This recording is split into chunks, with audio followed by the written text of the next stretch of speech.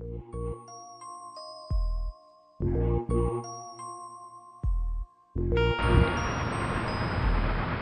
everybody, here's the Camo King, and today what I'm going to be showing you is a short little video on how I harvest my okra and how to prepare them for freezing. So stay tuned with me and we'll be right back. Alright everybody, we're back, walking up to the garden here. I got 2 or 3, maybe 4 or 5 okra need to be harvested. Figured I'd go ahead and show y'all how I do it. Come down here and you can see this is pretty good size okra right here. It's about the size I pick them. What you want to do is you need a nice sharp knife. I like to use this one here, it's about the sharpest one. You want to come in right at the bottom of the stem here and just push.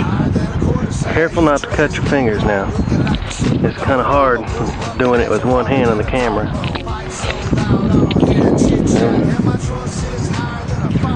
You got yourself a nice okra there. We'll go ahead and get a few more and then I'll show you how to prepare them for freezing. Alright everybody, we got our okra here that we just harvested from the garden. We got them from really freaking big to about average size. It just shows you that you know, a little love and care, you can grow some pretty big okra. Matter of fact, yesterday this one right here was the size of this one, and overnight it grew to that size. So what I'm going to do here is I'm going to just show you, and y'all see that? There we go. You want to cut to prepare these for freezing. You don't want to freeze them with a stem on. You can, but I prefer not to. You just want to take them, and you'll see that there's this this hard ring right around the top of the okra. I like to cut right above that so that you don't expose the seeds, because okra has a tendency to get pretty slimy. Let me come around the other side here. Y'all can get a better look at this. I like to come in probably, you know, just right above that hard ring right there, and just start carefully cut that stem off. I go from 2 sides just to make sure that I'm not going any deeper than I need to.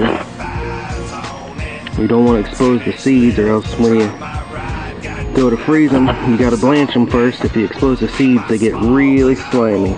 So you just want to make it level like that.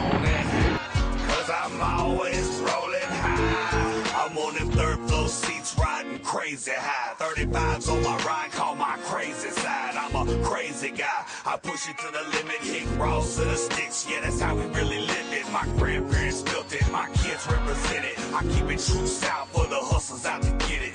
Gulf Coast diesel, K4 Kush, mix it in a swish, I call it country bush. Burning lung choke smoke, got my dude out bone. Country living set underneath a kinfolk thong. Damn it, boy, I'm wrong. But she say she wanna drive, push the bucket through the muck like we living to die. Man, these trucks gone wild, they done lost their mind. Push the pedal to the metal, hell, I bet she don't slide. Pull it out, wash it off, get it back in the pits. It's like a different paint job, but I'm spinning the grips. 35's on it, my truck is raised up to the sky.